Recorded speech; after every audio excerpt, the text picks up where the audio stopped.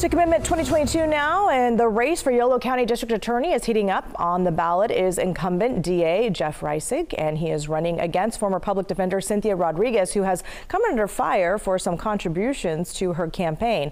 KCRA 3's Cynthia Rodriguez spoke with both candidates about their top priorities and has more on the battle to be the county's top prosecutor.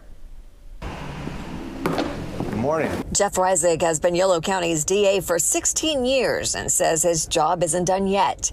He's been busy getting his message out to voters. Are you single? He says what's no laughing matter is crime is way up. We've seen some horrible violent crimes in Sacramento and Yolo County, and I'm totally focused on that. I mean, I have 25 years as a prosecutor, boots on the ground, dealing with the worst of the worst. Reisig says if he is reelected, he will focus on 3 top priorities of reducing crime, tackling homelessness, and implementing programs to increase equity in the justice system. With Stanford University to develop a first-of-its-kind race-blind charging program so that when my prosecutors, all 30 of them, are charging cases that come in from all of the police agencies, we don't know the race of the suspect, the victim, the witnesses, nobody. Cynthia Rodriguez, pleased to meet you. Mother of 4, Cynthia Rodriguez says she brings decades of legal experience to the table.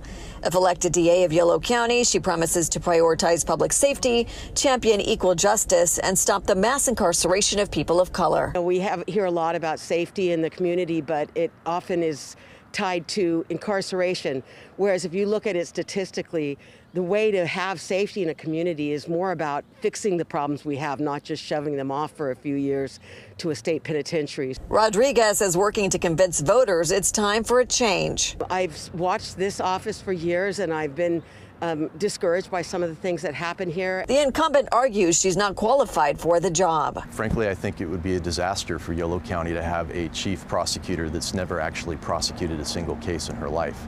That's a problem. I think that it's a scare tactic to make it seem like I'm going to walk in as a babe in the woods.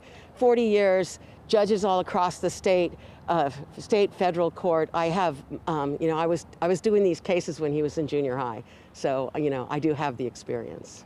Reisig is questioning her judgment after she received campaign contributions from the families of 2 convicted child molesters. I was outraged by it.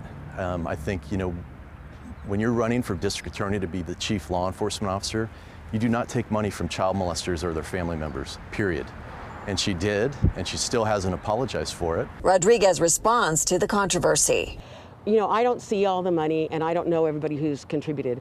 So when it was pointed out to us that this was an issue with somebody, we took that money and gave it to Empower Yolo, which is a charity to reach out to women and children. That was the best I can do. This is a nonpartisan race, and both candidates are urging voters in Yolo County to do their research and get out and vote.